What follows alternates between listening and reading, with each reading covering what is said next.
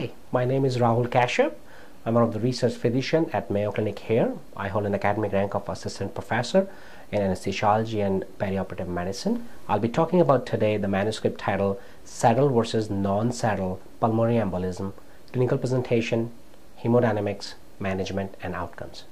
We are excited to present our work of one of the largest cohort of saddle PE because there are relatively sparse data to guide clinicians on how to manage saddle PE patient that prompted for us to have this study designed.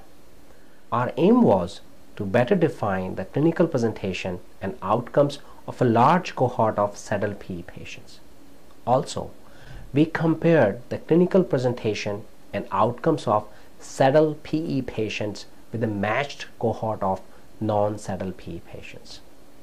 A total of 187 consecutive saddle PE patients were identified at our institution from January 1st, 1999 to December 31st, 2014.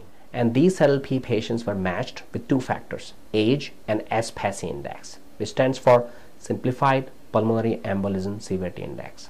They were matched with one-on-one on a cohort of non-saddle PE patient cases.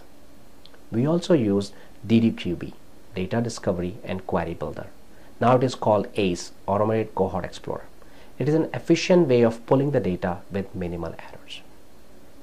The take-home message from this manuscript is, although saddle PE patients tend to present with greater hemodynamic compromise, they have a low in-hospital mortality rate, which is similar to an age and severity matched cohort of non-saddle PE patients. Thus, we suggest that optimal clinical management of saddle PE patient should be based on initial as well as delayed hemodynamics status rather than the location and extent of anatomic clot burden.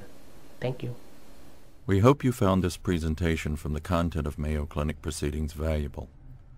Our journal's mission is to promote the best interests of patients by advancing the knowledge and professionalism of the physician community. If you are interested in more information about us, our homepage is www.mayoclinicproceedings.org. There you will find access information for our social media content, such as additional videos on our YouTube channel or journal updates on Facebook. You can also follow us on Twitter. More information about healthcare at Mayo Clinic is available at www.mayoclinic.org. This video content is copyrighted by Mayo Foundation for Medical Education and Research.